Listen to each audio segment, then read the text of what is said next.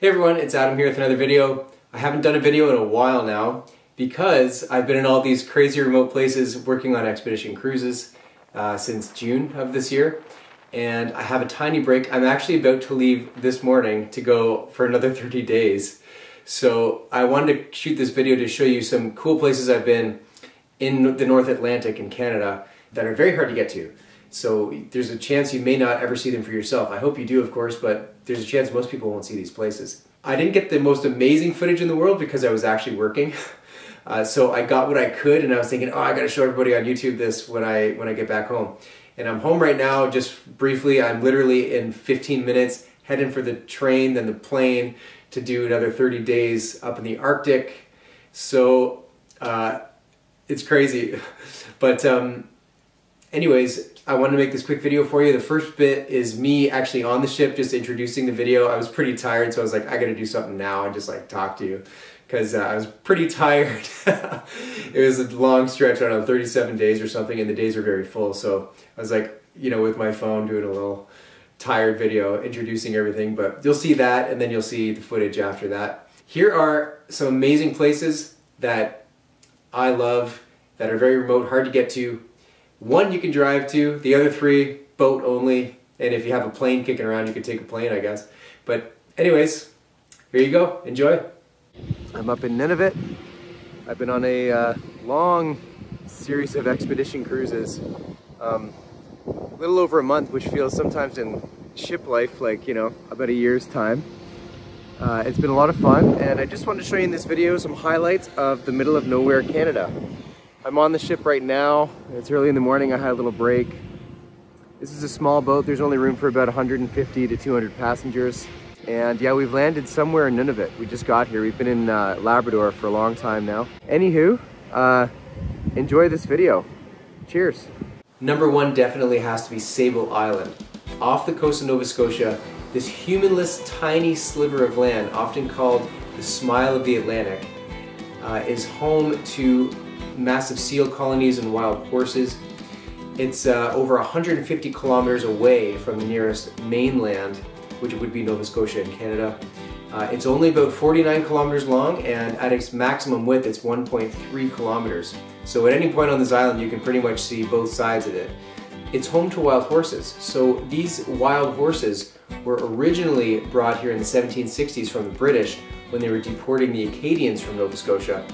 They basically offloaded a bunch of workhorses here, and that became the wild pack that, you know, turned into what it is today.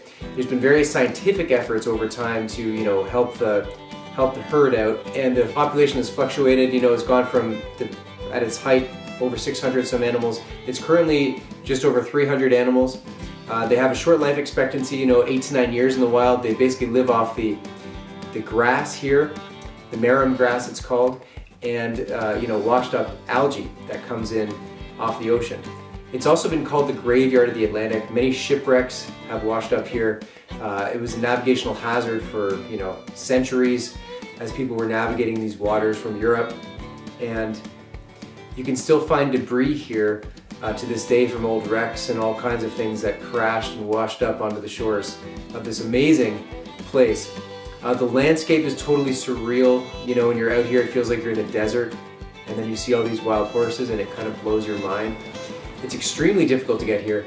It's a National Park Reserve as of 2013, and you can only get here through the park system, which is either by private charter or boat, and in my case, these expedition cruise ships. So people wait years to get here just to set foot on Sable, you can see why once you show up for yourself and see the imagery that you get. It's a really amazing place. I hope you get to see it one day, a place totally forgotten by time and without any influence from humanity. François, Newfoundland. It's spelt Francois, but it's pronounced François. This is a beautiful place that you can only get to by ferry. I think the ferry comes once a day. It's a few hours ride from the nearest place in Burgeo. And you know, during the resettlement phase of Newfoundland in the 1960s, a lot of these tiny communities were resettled to bigger centers, but some of these places stayed remote and away from the big centers, and this is one of them. So there are no roads here. You can only get here by boat. There's about 90 people, give or take, that live here, and The streets, you know, they're only suitable really for ATVs. They're very tiny and narrow. ATVs or snowmobiles and boats those are all the main vehicles you have here. It's all you really need. But the feel here is amazing. It's like stepping back in time a couple decades. People are, you know, very salt of the earth, super friendly, and the hospitality you get here is kind of like nothing else. You can only find it in tiny places like this. I wish I had some more pictures of this place to show you, but hopefully this gives you an idea. Like I say, I was working, I couldn't take a ton of photos. So anyways, France Bay, Newfoundland is a gem, and one that's actually a lot easier to get to than Sable Island. So I hope you can get here someday and check it out for yourself. The town of Woody Point, I couldn't help but throw this one in as well. You can actually drive to Woody Point, though it's very, you know, it's very out of the way.